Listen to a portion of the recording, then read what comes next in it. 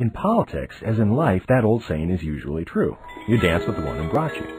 Naturally, an effective politician has to listen to supporters without letting special interest donors take unfair advantage. Judges have one job and one job only, to run a fair and impartial courtroom. Our whole system of justice depends on keeping judges free to be fair. The Founding Fathers did not want judges dancing with donors. So, how does an independent, fair-minded judge get elected anyway? We've been asking that question for a long time. Some states began electing judges within 50 years after the American Revolution.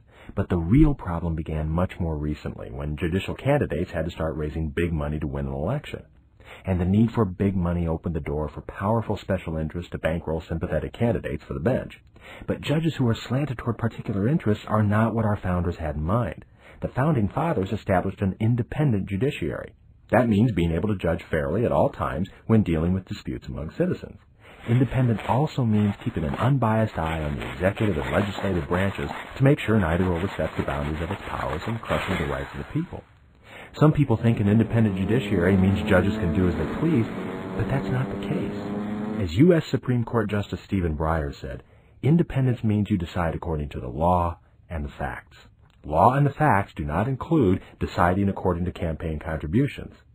How can we resist the threat of political bias in the courtroom? By being skeptical of ads chiding judicial candidates for their supposed politics, by examining where big campaign contributions come from and the possible strings attached, and by supporting judges who run fair and independent courtrooms, whatever their politics might be. Justice for all is a beautiful thing. This just wouldn't be America without it.